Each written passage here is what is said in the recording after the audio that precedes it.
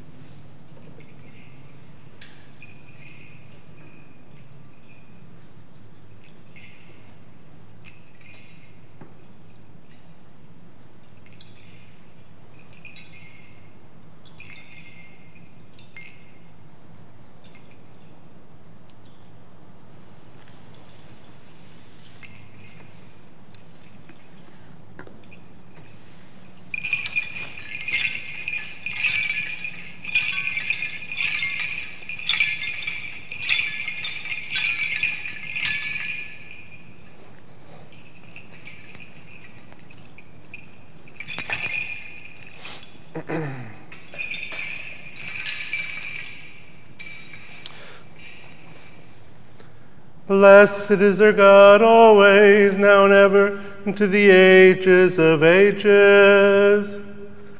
Amen. Christos anesti ek nekron, thanaton patis ascetis entis mi masi zoin harisamenos. Christ is risen from the dead, trampling down death by death, and to those in the tombs he has granted life. Christos anesti ek nekron, thanaton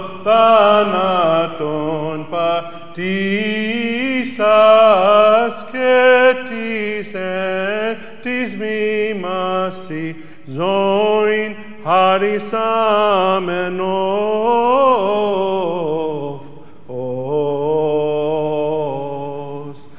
Άμα μίαν οδό, αλληλούια, ευλογητός η Κύριε, δίδαξον με τα δικαιώματά σου, αλληλούια.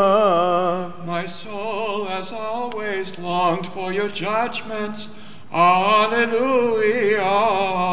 My soul has grown weary from sorrow, strengthen me with your words, Alleluia.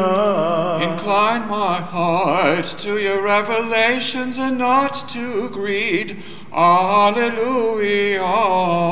Despair took hold of me because of the sinners who spurn your law, Alleluia.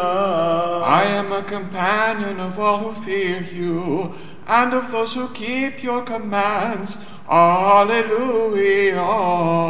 Glory to the Father, and the Son, and the Holy Spirit, now and always and forever and ever. Amen. Alleluia.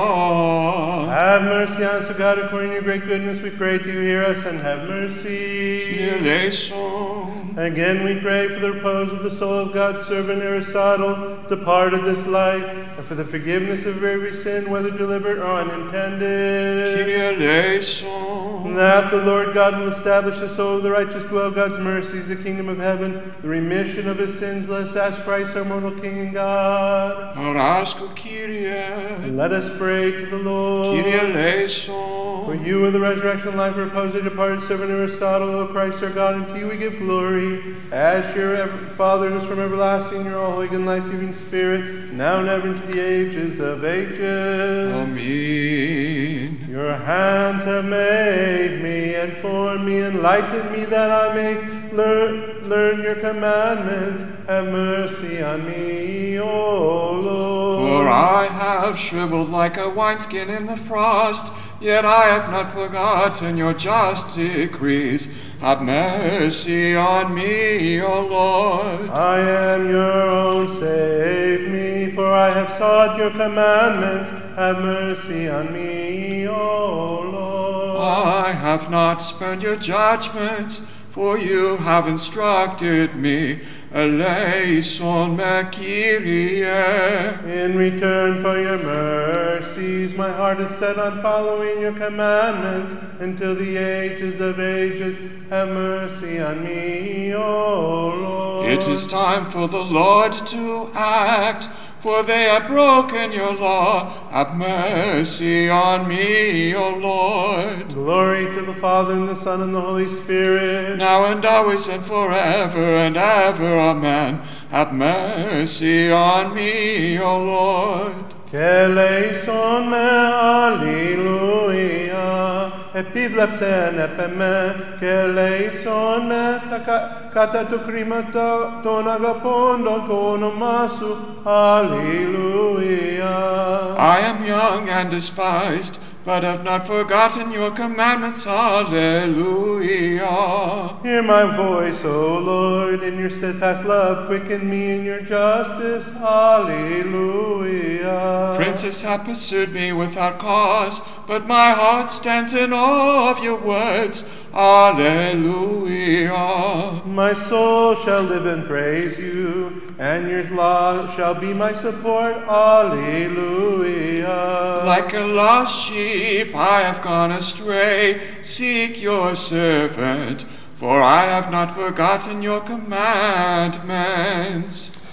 Ευλογητός η Kyrie διδαξών με τα δικαιώματά σου. The choir of the saints has found the source of life and the gateway up to paradise.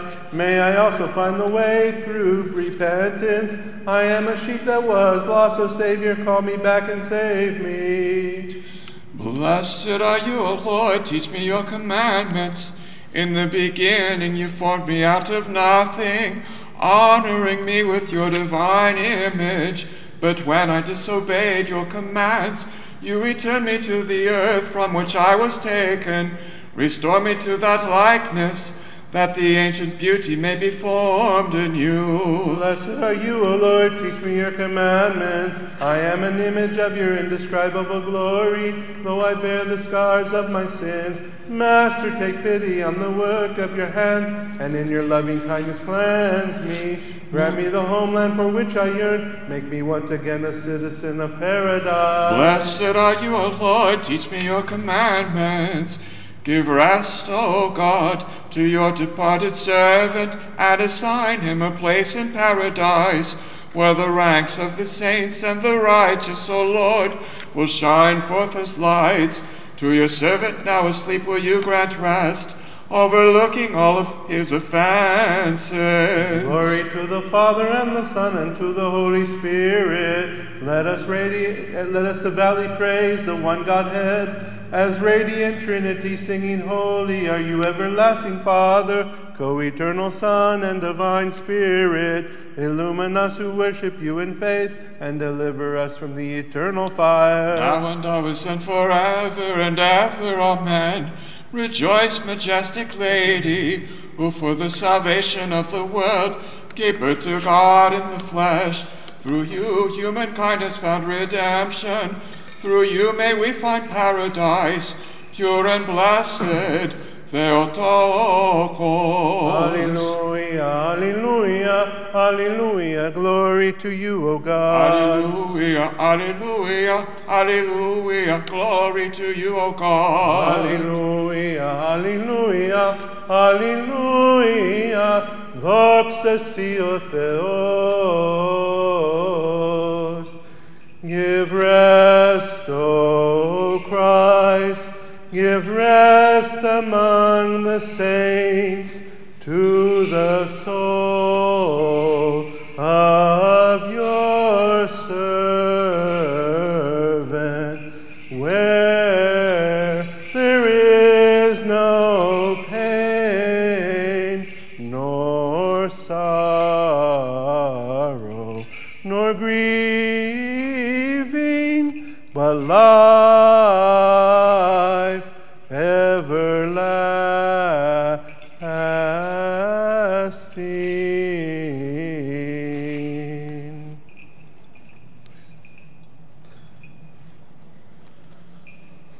What pleasure in life is not accompanied by sorrow? What glory remains unchanged on earth?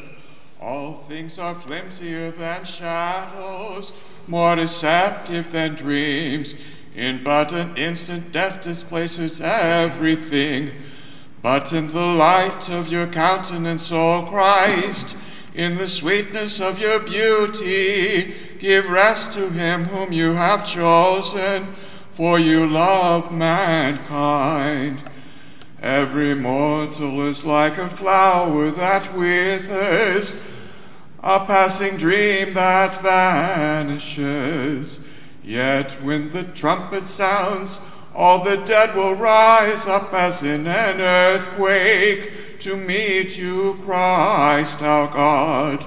Will you then, Master, assign a place where your saints abide for the soul of him whom you have summoned from our midst?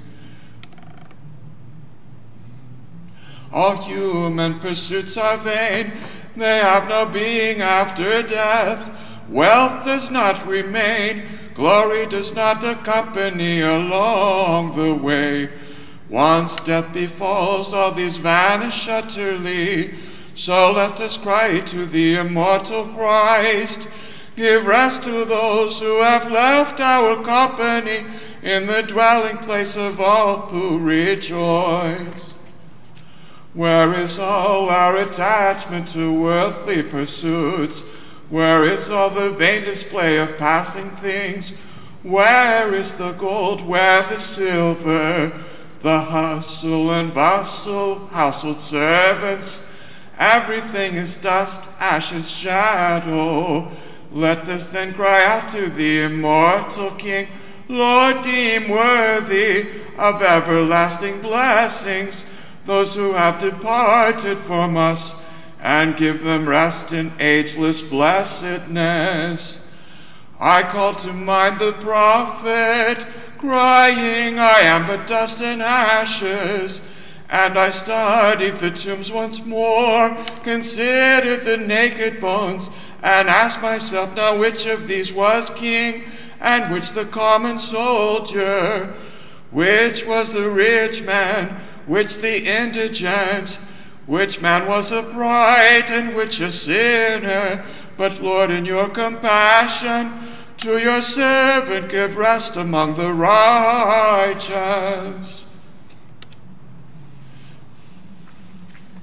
Your creating command became my beginning and my being, for it was your will to bring together visible and invisible nature.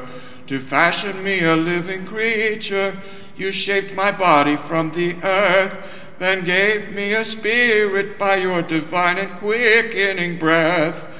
Wherefore, O Savior, give rest to your servant in the land of the living, where the righteous dwell.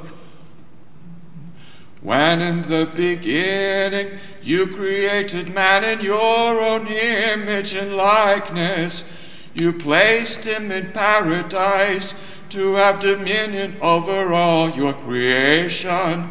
but beguiled by the devil's envy, he tasted of the fruit, becoming a violator of your commandments. Thus you sentenced him, O Lord, to return to the earth from which he was taken, and to plead for repose. I weep and lament when I ponder death, when I see our beauty formed in God's image, lying in the tombs bereft of form, disfigured without glory. Oh, the wonder of it! How did this mystery befall us? How were we given over to decay? How were we paired with death?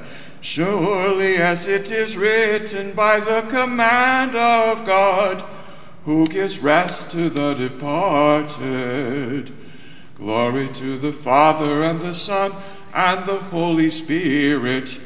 Your death, O Lord, became the cause of immortality. For had you not lain in the tomb, then paradise would not have been opened. Wherefore, as loving God, give rest to him who is now parted from us. Now and always and forever and ever, amen.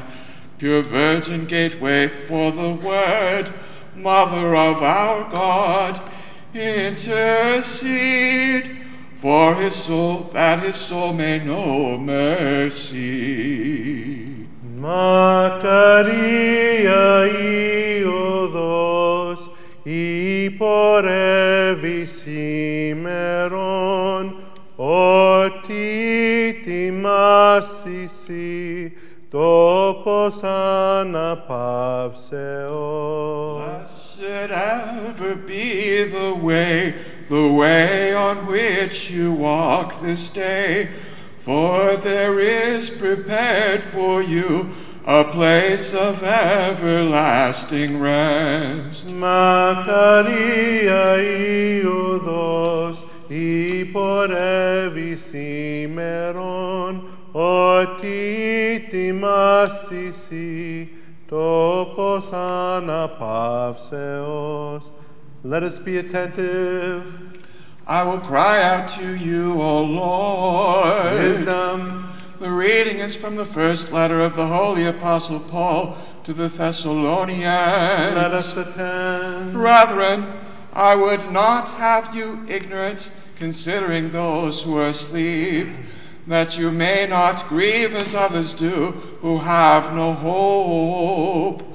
For since we believe that Jesus died and rose again, even so, through Jesus, God will bring with him those who have fallen asleep. For this we declare to you by the word of the Lord, that we who are alive, who are left until the coming of the Lord, shall not precede those who have fallen asleep. For the Lord himself will descend from heaven with a cry of command, with the archangel's call, and with the sound of the trumpet of God.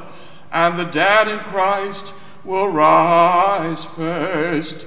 Then we who are alive, who are left, shall be caught up together with them in the clouds to meet the Lord in the air. And so we shall always be with the Lord.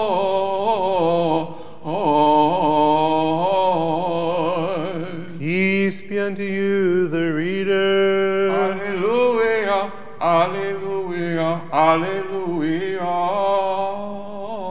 Wisdom arise, let us hear the Holy Gospel. Peace be with all.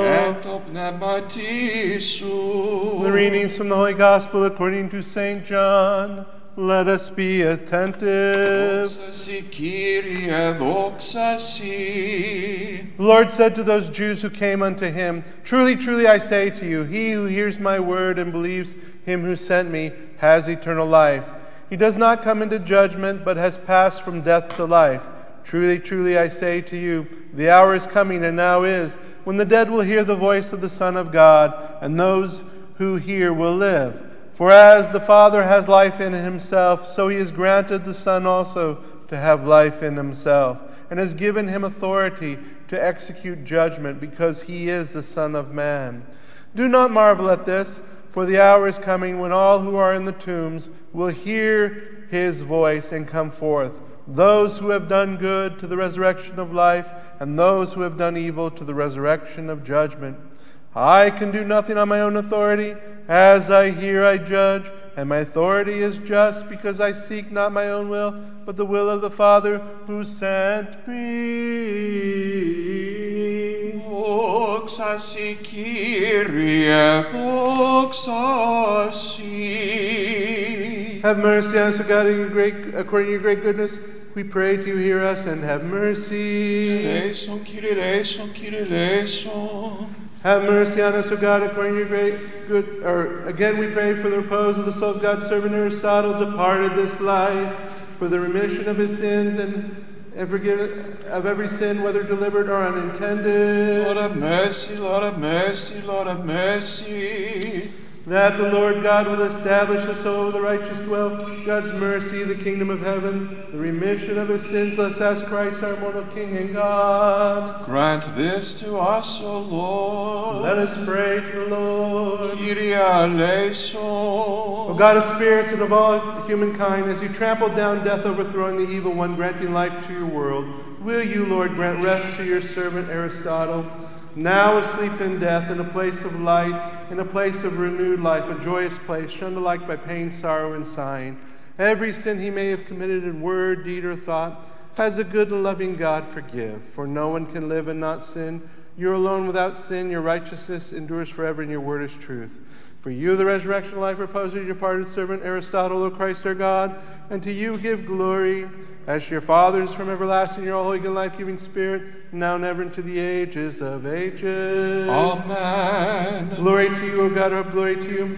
May he who is sovereign of the living and the dead, as his mortal King rose from the dead, Christ our true God, through the prayers of his all pure Holy Mother, of the holy, glorious, and praiseworthy apostles, of the holy, God-bearing fathers, of the holy, glorious forefathers, Abraham, Isaac, and Jacob, of his beloved friend Lazarus, the holy and just, who lay 4 days in the tomb, and of all the saints, assign the soul of his servant Aristotle, departed from our midst, where the righteous dwell, granting him rest in the bosom of Abraham, and numbering him among the just. And may he have mercy on us, for he is good and loves mankind.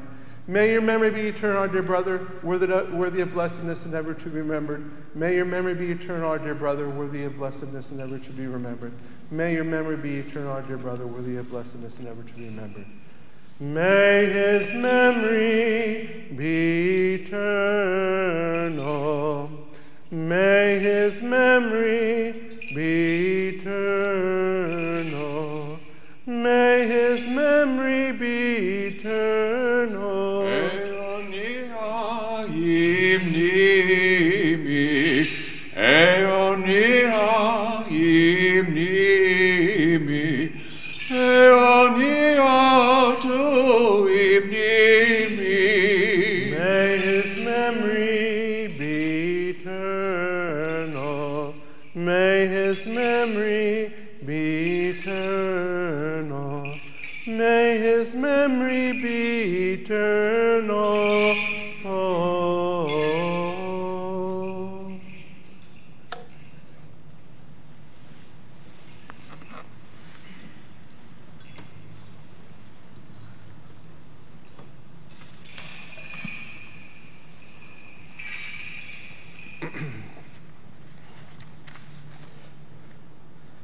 We are in such a beautiful time of year this year, this time of year being the Paschal season, remembering Christ, commemorating, celebrating his death and resurrection.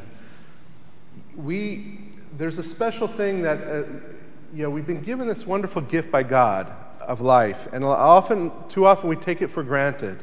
We go through our lives doing different things, involved in many things, and we forget that our first and foremost purpose of our creation is to be in communion with God.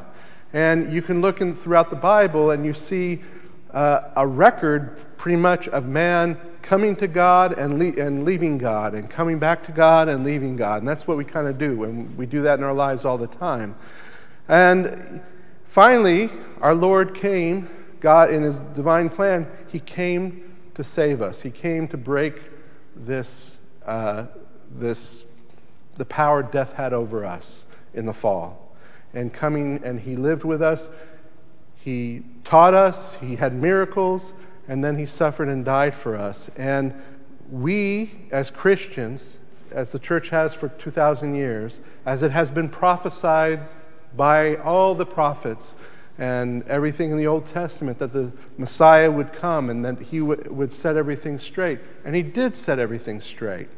Now, of course, oftentimes we are looking like the Jews did, where we were looking mainly for an earthly Messiah, something to vanquish all of the evil in the world. And that will happen when Christ comes again. But what he did was he healed the barrier that was between us and God and him. He healed that barrier with his death and resurrection. We were given this incredible gift by him of eternity. You know, we're not immortal beings that we had no beginning. We have a beginning, but we've been given this gift that we have no ending. And this, the life we live now and the life we choose now, is how is going to affect what happens later. You know, and all throughout the funeral service that we just heard, whether it was the Psalms being chanted, whether it was the Idiomala, the hymns that were being chanted, it talked about, you know, the Psalms definitely talked about the separation of man from God. And the Idiomala that St. John of Damascus wrote very beautifully, it talked about that death is the great equalizer. It doesn't matter what our stature was in this life. It doesn't matter if we were rich or poor or a king or a beggar. It doesn't matter. We all are going to face the same thing. We all are going to face death and the judgment. And Christ, though, came to heal that so that it is not a permanent position for us, death is. So if we just respond, and the wonderful thing, and so like this Paschal season and every Paschal season, and as we are chanting and up into the Ascension, we sing Christ is risen from the dead, by death trump upon death, granting life to those in the tombs. It's something that should stir all of us constantly, that our Lord is victorious over everything in the world, and that we should not let the world or the things in the world take us from that joy of his resurrection. All of this is temporal, all of it. And, you know, there are times when we think we're going through hard times and trying to overcome them, and that's happened all before. There's been wars, there's been plagues, there's been all kinds of tragedies before, but there have been people that have rose up and were above that and lived above that, and showed the love of God above that. We have the history of all of our saints who, you know, of the 400 years that Greece suffered under Turkish imprisonment, you know, occupation. For central and southern Greece, it was 400 years. For northern Greece and the rest of the Balkans, it was 500 years. It wasn't until World War I that the northern Greece and the rest of the Balkans were freed from the Ottomans. And all during that time of all that oppression, you see saints like Saint Cosmas Etalos, who went all through Greece preaching and lifting up people and inspiring them to continue and teaching, and we saw the incredible love there. And after 400 years, the oppression fell away. The oppression was taken away, and we were allowed to thrive again. Of course, nothing is always permanent in this situation, because there are wars that happen too, and people go through tragedies. But we should not let things disappoint us in the situation. And right now, it is disappointing that our churches are empty, you know, in this situation, and that, you know, our community, our loved ones can't be here because of an epidemic. It's sad. but we will get through it, and we will we will be one as a community. And hopefully, our extended family can be here celebrating, commemorating Aristotle here, and the hard work he did throughout his life. When I came here almost 21 years ago, I found out very quickly about the lunchbox. I was introduced to the board of directors there, and his hard work, and that it's really a tribute, the hard work and love and caring that how that survived and how that was so wonderful. We need to take these precious people that are in our lives. They're part of us. They help make up who we are, and because we all have an effect on each other, and that effect either shapes us positively or it can shape us negatively. And I guess the question that we can all ask ourselves is, do we have a positive effect on people with love, or is it the opposite? Because of the way we are, it drives people away. But that those people in our lives that have left an impact on us, we need to thank God for that.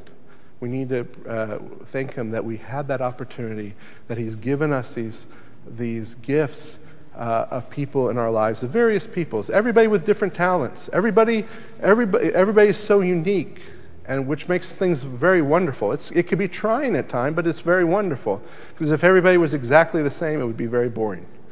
But everybody is unique, and we have these wonderful people that give us these examples, and that becomes part of us, and we honor them through the way we live, and hopefully we're honoring Christ by the way we're living too.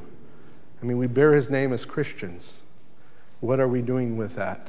Are we living up to the example that our Lord left us? He left us a life, an example of pure sacrificial love is what He did. It's not about an individual. It's not about me. It's about everyone. There's a saying that the fathers of the church say, we go to heaven together and we go to hell all by ourselves. As a Christian, we're called to put God number one, everyone around us number two, and then we are in line at the end. That's the way it's sacrificial love. It's not about me. And that's what is so sorely needed in our world. I've joked sarcastically, but it's true. It's true. The modern ethos of our world is, the modern trinity of the world is me, myself, and I. It's all, everybody wants, it's what am I getting out of this? Instead of showing love to each other, going out of our way to do something for someone else and rejoicing that maybe we had a little hand in lifting someone up a little bit. Maybe someone caught a glimpse of God's love through us. Maybe I became an instrument in some small way, that I've put my own will aside and have allowed our Lord to shine through. So there are times, especially now at times when we have a funeral, it's definitely a time to take stock of our own, to pray for the individual and thank God for him, but also to take stock of our own lives. Are we focused in the right direction? And if not, let's change it. Our Lord is all merciful and loving. It doesn't matter. As long as we come to Him, He's there to embrace us completely. And so we have, this special time of year during the Paschal season, our Lord's triumph. Really take it to heart, the purpose of our lives, and that is to live with Christ. So may Aristotle be blessed, and you will have an opportunity now to pay your respects, and then we will depart. All right.